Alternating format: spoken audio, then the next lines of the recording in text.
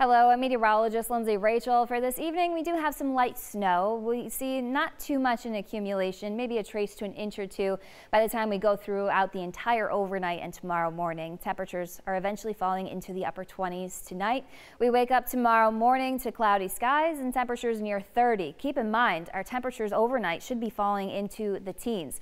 So really, in perspective, we're kind of mild to start off our day. Overall, tomorrow we have highs in the mid-30s. It is mainly cloudy as well, mainly quiet for your Wednesday. Thursday, a few snow showers possible with highs in the mid to upper 30s.